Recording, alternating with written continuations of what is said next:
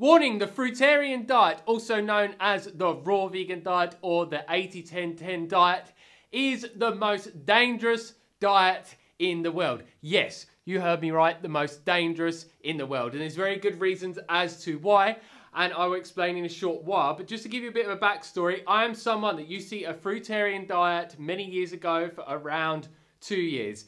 And I learned from all of the so-called best raw vegan and fruitarian teachers out there. I got all the books. I listened to all of the YouTubers that are promoting this diet.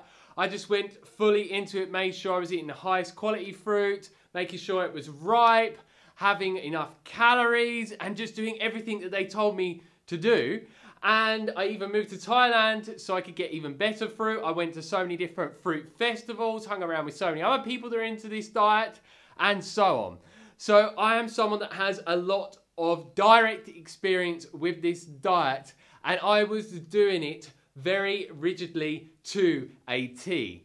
And it was the diet that messed up my health the most, because it is not meant to be a diet that you're on long term. Unlike what a lot of these raw food teachers and preachers that are very dogmatic and idealistic and very evangelistic, that just say, it's the best diet in the world. We are frugivores by design and we're meant to eat this, which that is a load of crap. There's no science to back that up, and there's a lot of science to prove that statement wrong.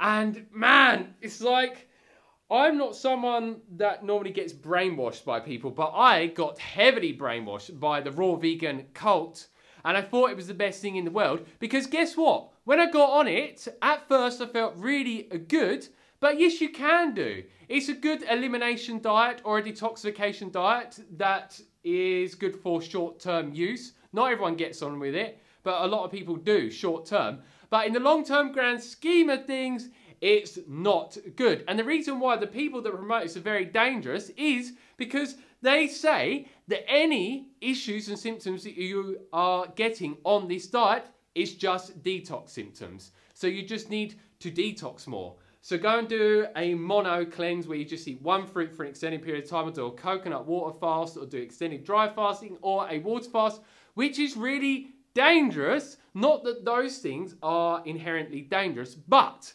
the reason is this diet is such a limiting diet that you don't meet all of your essential fatty acid needs. You don't get all the different amino acids that you need to function optimally and to be the healthiest possible. It doesn't give you every single vitamin and mineral you need and other nutrients. So your body gets all of the different macro and micronutrients it needs to be the healthiest possible, so you can thrive, and so your digestion is the best, and your mental health, your emotional health, your physical health, and so on.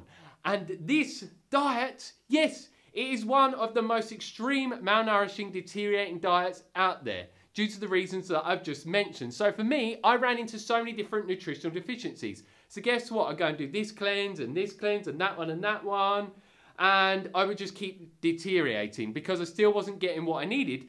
And then when you're doing things such as water fasting, when you're already deficient, you're making the deficiency even worse, which is not good, especially if you end up with a deficiency such as a B12 deficiency. You can end up with irreversible neurological and nerve damage. So this is something not to mess around with whatsoever. And this is why I'm very passionate in this video, because I listen to these evangelistic, dogmatic, raw food teachers out there, and I believe what they were saying. Well, I took it as gospel, should I even say, and I just stuck on this diet longer than was ideal for me to do, because it was just not working for me. And I needed to add in a lot of different animal-based foods, but guess what I did? I just switched to eating a lot of cooked vegan foods. That worked for a while, and then I deteriorated, and that's why around 40 days ago, I started going back to animal-based foods, which got me to a point where I'm at now, where I'm thriving the most that I ever have in my whole human experience. So yeah, the whole vegan diet, whether it's raw or not, is a huge issue, but that's a topic for another video. So I want to stay on topic with what we're talking about now, which is this fruitarian diet.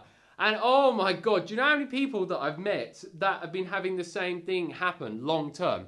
Endless amounts. You see a lot of people that within the first 6 months to a year, they normally feel really good.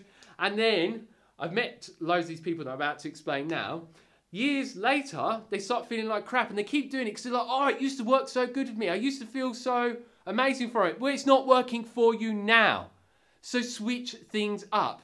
Start deprogramming yourself and start trying some animal-based foods that are going to give you all of the nutrients that you've been lacking for so long so you can function to the best of your ability. And look at Raw Bliss. Oh my God, if you don't know about him, I'll put a link up above. He's one of the most skinniest, weak, frail, malnourished fruitarians out there that I've ever seen. He looks like Jack Skeleton in real life. And I'm actually concerned for him. I made a lot of response videos on him because, man, it's just completely destroying him like it just was for me and many other people out there. And I have many friends that still follow this diet, and you look at them and you're like, man, what are you doing? It's obviously not working for you. Switch things up. Try something else.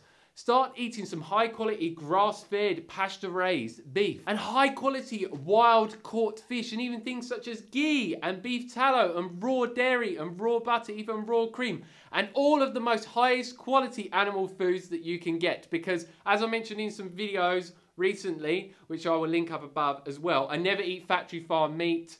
And I make sure that I always try and source as much as I possibly can the most highest quality animal foods, because they're the most nutrient dense and they don't have hormones and antibiotics and other toxic substances added to them. So whatever you do, just steer clear of these people. And if you have someone in your life that's eating this way and you see them go downhill, try and share this video with them, maybe to open up their eyes. But what a lot of them will say to me is, well, you did it wrong. You didn't do it correct.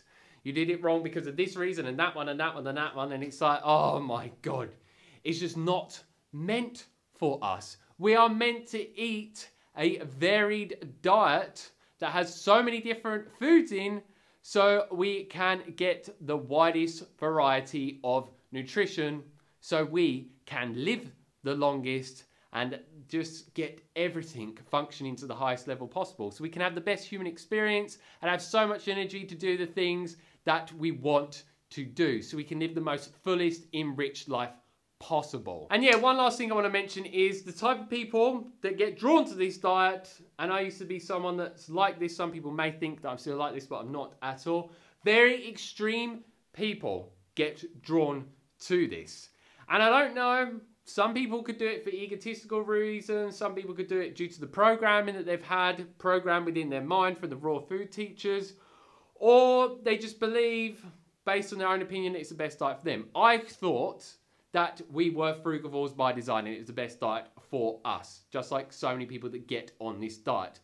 But then I found a lot of that's garbage, and not all cooked foods is poison, because they say all cooked foods are poison, which is absolutely insane. That is such a broad statement. Certain cooked foods and certain raw foods are bad for you. But to say all of them are bad is absolutely ridiculous. And guess what?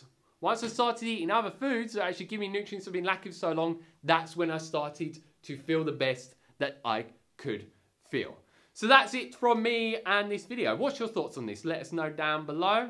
Do you have any experience with a fruitarian diet? Did it ruin your health? Let us know down below. And don't forget to like, share and subscribe to receive a lot more videos from me in the near future. And make sure that when you click that subscribe button, you click the bell notification button next to subscribe button. Otherwise, you will not be notified of when those new videos are uploaded. And I have new ones coming almost every single day. So as always, stay happy, enjoy your day, and make the most of it. Catch you on the flip side. Peace.